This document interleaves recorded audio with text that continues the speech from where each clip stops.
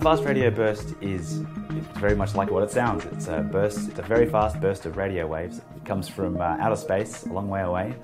And by fast, I mean really fast. So it starts and stops in about 1,000th of a second. So you click your fingers and it's finished. Fast radio bursts are a real mystery. We don't really understand exactly where they come from or what actually makes them.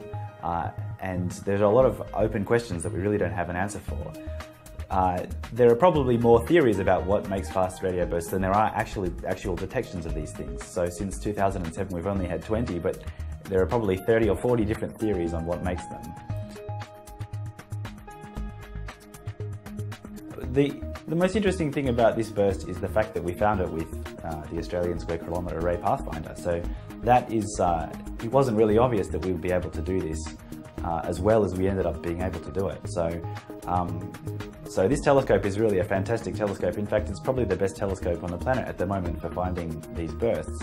And so whereas in the past it's taken 10 years to find 20 bursts, once we're really going with this new instrument, we'll be able to find them much more quickly, one or two every week.